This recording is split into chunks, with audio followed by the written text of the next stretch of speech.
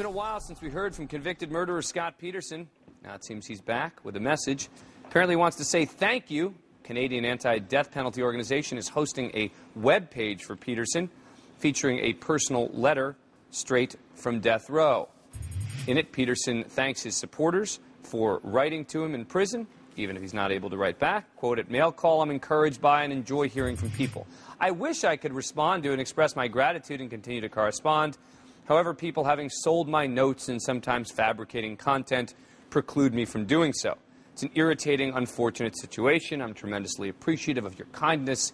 It has such a wonderful positive effect upon our family." The group hosting the website says Peterson plans to publish similar public messages a few times a year. Joining me now is Dave Parkinson from the Canadian Coalition Against the Death Penalty. They're running the Peterson webpage, and Vernell Crittenden, the San Quentin prison spokesperson who often fills us on what's happening at death row, where Peterson has recently been moved from an adjustment center to an individual cell. All right, thank you both, to both of you, appreciate it. Mr. Parkinson, let me ask you this first of all. It seems Scott Peterson appears more worried about someone profiting from his words than he does about putting the word out. Well, rightly so. I mean, since the it's more important, you think, whether began again. You think it's more important whether people are profiting than whether he can supposedly defend his innocence? Well, no, but certainly when people are selling his letters on eBay or murderabilia sites, trying to make a profit from it, and since this media fiasco began with us posting this on the internet, we've actually had some legitimate news organizations in the U.S., we won't mention, who've offered us money for a copy of the letter. Okay. Now, I know your organization provides space for a lot of death row inmates, and you've pointed out that some have been released who the evidence turns out enough to allow them to be freed. But do you worry that championing Scott Peterson undermines your credibility in this sense, that a lot of these people had underfunded defenses? They weren't able to investigate. They didn't have proper legal defenses, and yet here, Scott Peterson had one of the most expensive lawyers in the country.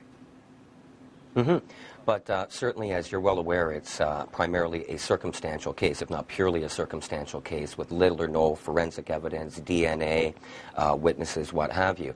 In many of the instances where we had someone who was wrongfully convicted, almost 12 people now, who originally wrote us from death row, proclaiming their innocence, who have since been released and exonerated through DNA or other means. At least in those cases, they had a jailhouse snitch's testimony, they might have had some fabricated evidence, they might have had a wrong eyewitness statement, but the fact of the matter is they were much more guilty than a primarily circumstantial case where there's little or no physical evidence whatsoever. You've done a lot of these cases. Don't give me the nonsense about circumstantial cases. I mean, the bottom line is circumstantial cases are the strongest cases out there. Eyewitnesses, jailhouse snitches are the type of testimony that lead to overturned verdicts because they're so unreliable. In some instances they do. In other instances there have been many individuals who've been executed on primarily the same evidence that we've had people exonerated on. We're not taking the stance of guilt or innocence in Mr. Peterson's case. We're primarily allowing him a forum to do that on his own, and he has maintained his innocence since day one. Yeah, I know, but you're also, by saying it's an entirely circumstantial case, and we have all these people who are released with this type of evidence. But it is. Well, it may be, but it may be, but circumstantial cases, as you know, I'm not saying that this is the strongest case I've ever seen, but circumstantial cases are the strongest types of cases.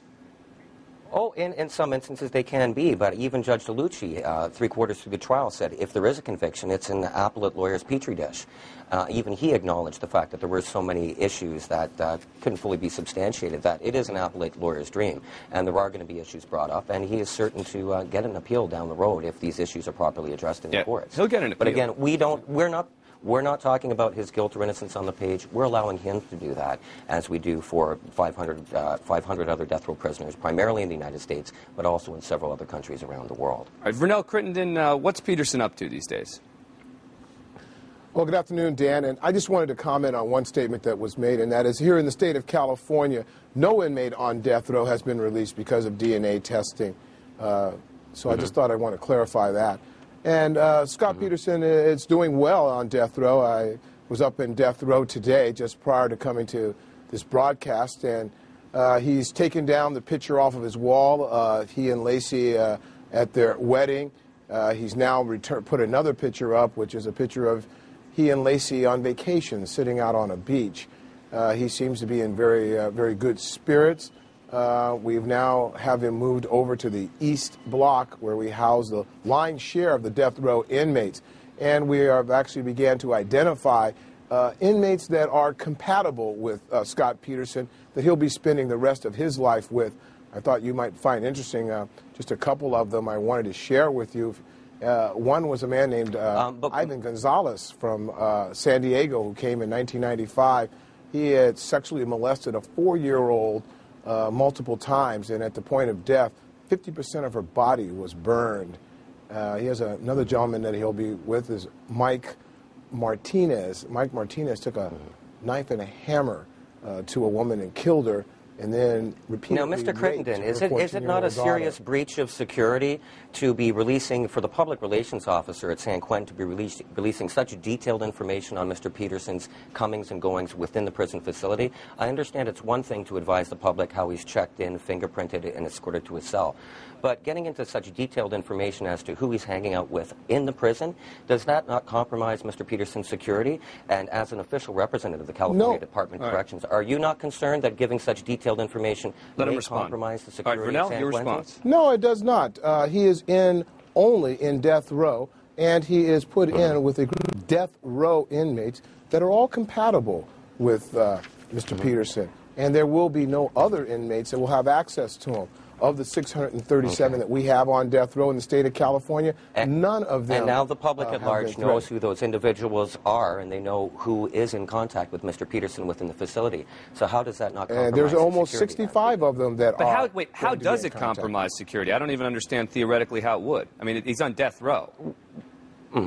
Well, certainly by knowing who he's hanging out with at any given time within the facility, going to yard, the detailed information that's been provided, it makes it a lot easier for individuals on the outside who wish harm to Mr. Peterson to contact individuals on the inside who may have close contact with him. I got to wrap it up. Concerned, it's a serious breach of security. All right. Well, I differ with you. I don't find that to be a serious breach. Right. I got to break it. We got some quick breaking news here that the shuttle deputy program manager has just announced that they're going to try and fix 2 pieces of a gap filler dangling from the space